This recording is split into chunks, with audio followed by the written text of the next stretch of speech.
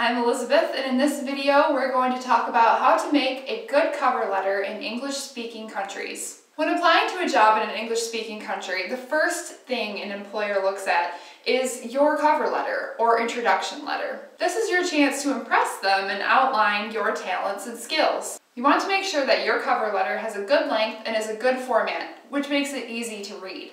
Let's take a look into what you'll need to do to make the perfect cover letter. First, create an address line. Put your name and address on the first line of the document. Also add in your phone number and email, if you have one. Some people use their own stationery, which has their name and address already printed on the top of the paper. Typically, you'll want to have all of the text in your letter left justified or on the left side. Next, skip a space down and put today's date. It doesn't matter what type of format it is in, just make sure you have the day, month, and the year. Finally, skip another space down and put the name and address of the company that you're applying to. I'm going to pretend I'm applying for a tutoring position at a university. Now it's time for the salutation. If you know the name of the person who will be looking at your application, writing their name is effective. If you don't know who will be looking at your application, writing "to whom it may concern" is a commonly used salutation. You can also use "good day" or something formal to express your greeting.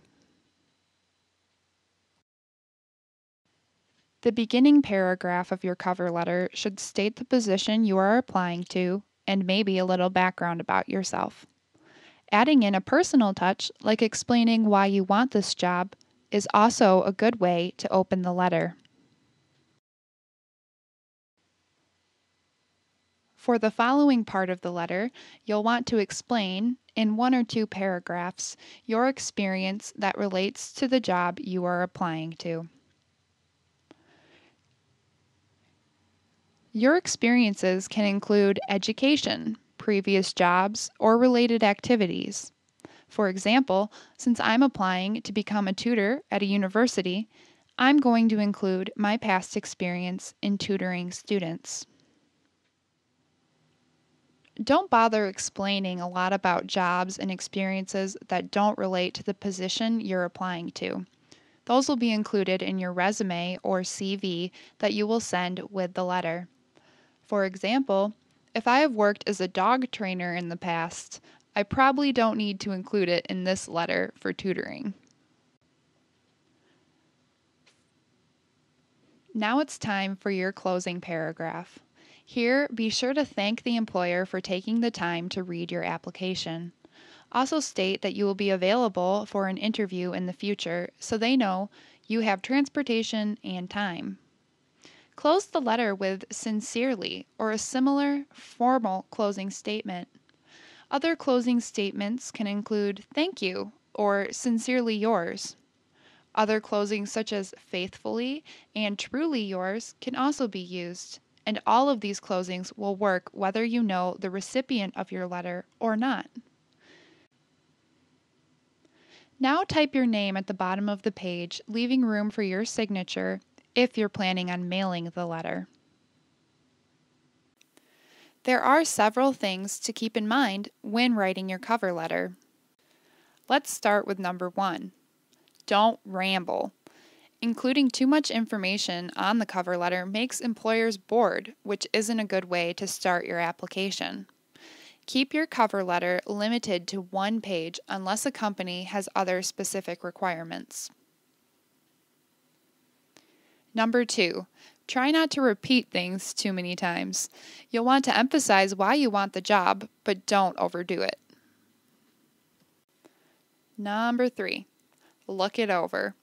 Make sure the content in your letter is easy to read and relative to the company or organization of your application. Number 4, fix your errors. Make sure your cover letter is free of errors before sending it off. The best option is to have someone else proofread the text for you. However, if you can't, at least make sure you are using a spelling checker on your computer to rule out the obvious mistakes. Number 5, keep it formal. Try to stay away from using contractions like don't or can't. Also, anytime you refer to the potential employer by name, be sure to use Mr. or Mrs. to keep your tone formal. Number 6, if you're planning on emailing your letter, put the body of the cover letter in the body of the email rather than attaching it as a separate document. Attach your resume to the email. Following these tips will help you form the perfect cover letter and make your job application experience a good one. Now it's time for you to try. Thank you for watching.